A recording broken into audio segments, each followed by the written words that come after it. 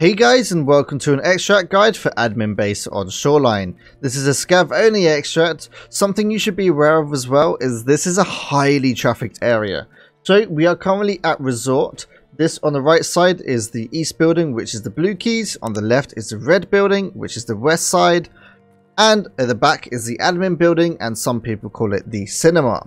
So to get to this extract, you need to go to the admin building / cinema. You go through the main entrance and you want to go down either side of the stairs to the underground, basically to the basement. Go down this little metal shelf right here, and on the left hand side right here near where this light is the extract. Like I said before, this is a highly trafficked area, so you definitely want to be careful. You don't want to be coming and making a load of noise if you want to try and get out safely. Guys, hopefully you found this guide useful. If you did, don't forget to leave a like and subscribe. I do stream over on twitch.tv/piranha_, 7 days a week starting at 8 AM GMT.